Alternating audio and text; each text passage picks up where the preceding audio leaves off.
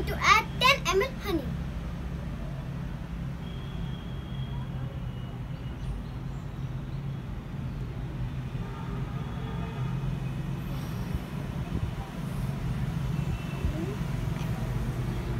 Then we are going to make a mixture of yellow color and water.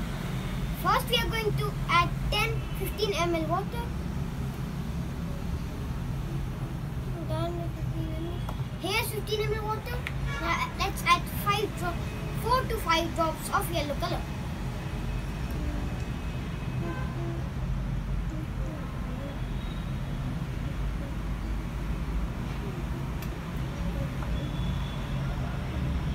Now our mixture is ready.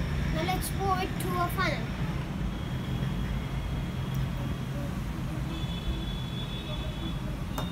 Now we are going to pour 15 ml of oil.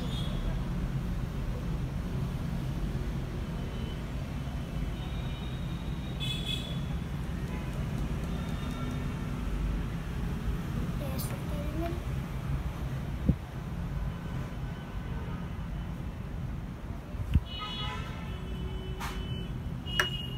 And at last we are going to add 4 to 5 drops of red color.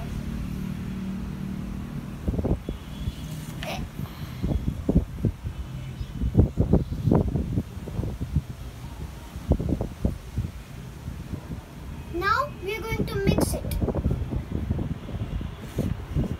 in this way.